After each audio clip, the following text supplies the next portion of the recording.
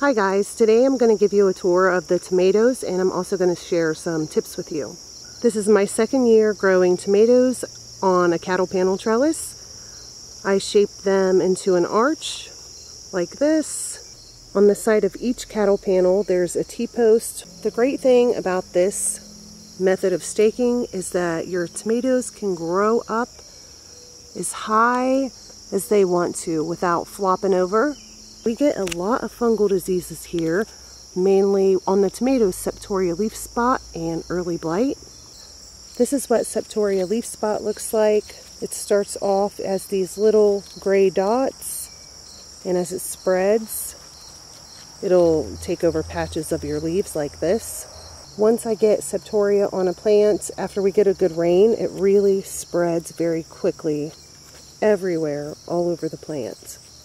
Early blight usually starts lower down on the plant, usually on the lower leaves. You can recognize early blight because it has a bullseye appearance. You'll see little circles with more little circles inside those circles, kind of concentric rings. A lot of the time there's going to be a yellow halo around the little circles. The way to deal with these fungal diseases are to try and remove all the diseased foliage, and a lot of times that can actually look like a lot of foliage and it's kind of scary. But if you leave it on your plants, it's really just going to keep spreading. Treat it with a fungicide. I used to use Daconil on a regular basis. I've kind of backed off the Daconil a little bit. I've only used it one time this year.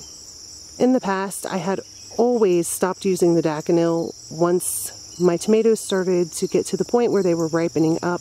Daconil coats the leaves of your plants and prevents the fungal spores from sticking to the leaves. This year and last year, I've started using hydrogen peroxide and water.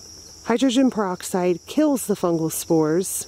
I've been spraying it about once a week, and it's the 3% hydrogen peroxide that you can buy at any pharmacy. I mix 3/4 cups of hydrogen peroxide with 1 gallon of water and then spray that all over my plants.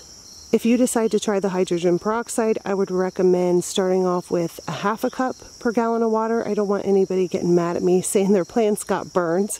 I'm spraying that once a week and it was working pretty well. I'm starting to see a lot of septoria popping up. So I'm not really ready to say that I love this stuff yet. It does seem to help.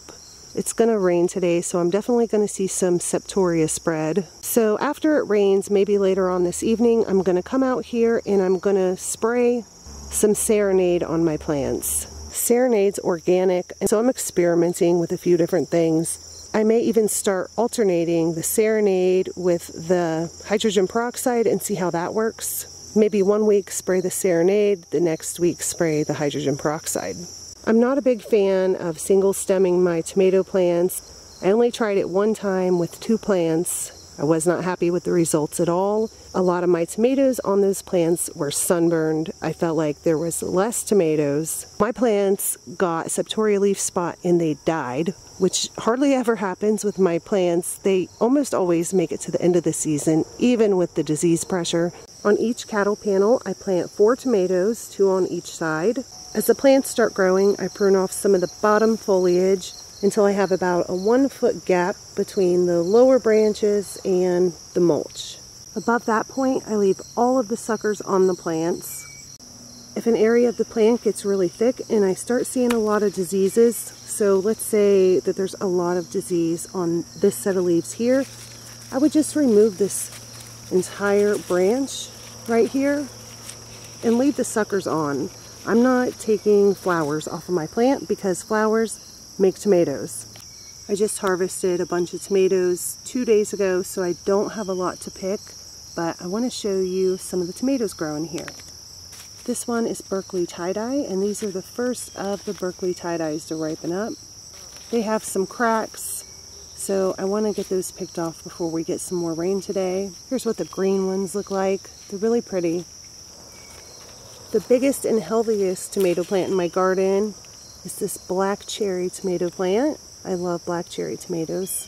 They have a very, very tomatoey flavor. Next we have some big beef. I just harvested some of these the other day. There's one. There's some more. These grow in nice little clusters. Sometimes there'll be 4 or 5 or more on a cluster. This one here is Daniel's. I really love this variety. I'm usually not a huge fan of this size of tomato. It's just kind of a weird size. I mostly like big beefsteak tomatoes and then just a few cherry tomatoes. But this variety is really good. It's very pretty. It's a pretty productive plant. There's lots of fruit clusters on here. I've only seen a few hornworms on my plant this year, including this one that's going into the pupa phase. But I have found a bunch of armyworms on 3 different plants. I don't like to spray insecticide because it can harm beneficial insects. Even organic insecticides can harm beneficial insects. So I just tried to pick all of them off. I thought I got all of them off, but I guess I didn't because I found 4 different tomatoes the other day with armyworms inside of them. So after I took those tomatoes off the plants, I did go ahead and spray some Captain Jack's spinosad. Spinosad will kill caterpillars, but it can also harm bees.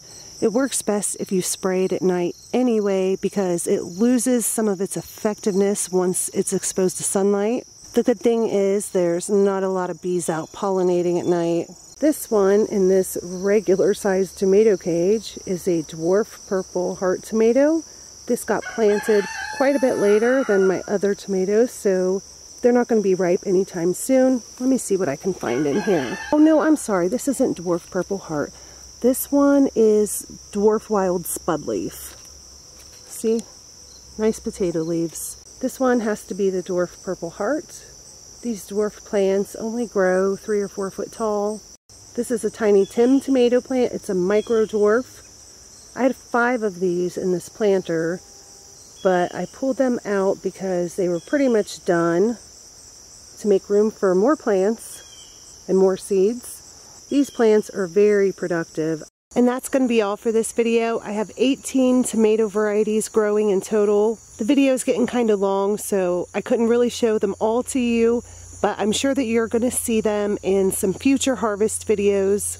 Let me know down in the comments how you deal with diseases on your plants. I know not everybody gets fungal diseases on their plants. That really is dependent upon your climate and your growing conditions. But we all face different challenges wherever we live. Let me know if you prune your plants or if you let them grow wild. Do you prune them just a little bit like I do?